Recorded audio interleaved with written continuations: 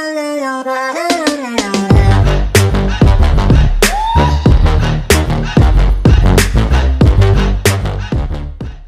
going on, guys? Today I have some amazing news because iOS 12 has been jailbroken.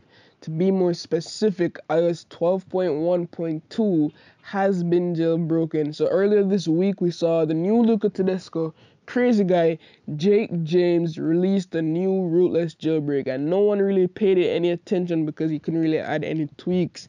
But as we speak today, guys, we could add jailbreak tweaks to this new jailbreak thanks to the rapid development of James.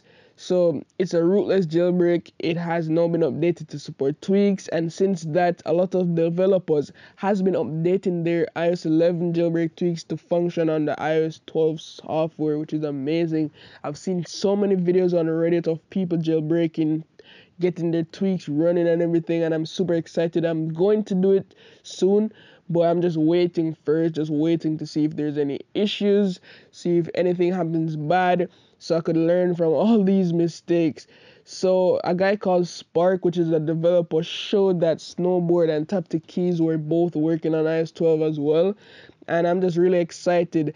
But I'm excited if you have an iPhone XS or an iPhone XR. Don't get too excited since there's still no support for the A12 Bionic devices. So I'm sorry, guys. Yeah, on the bright side, this means that the new jailbreak is just right around the corner, guys. But if you want to go ahead and download the rootless jailbreak, I'll leave the links down below in the description and a detailed guide on how to do this jailbreak. In the next upcoming days, I'll probably drop a top tweak videos on iOS 12 jailbreak. Who knows? Keep an eye out for that one, guys. As always, love, peace, and tweaks. Signing out.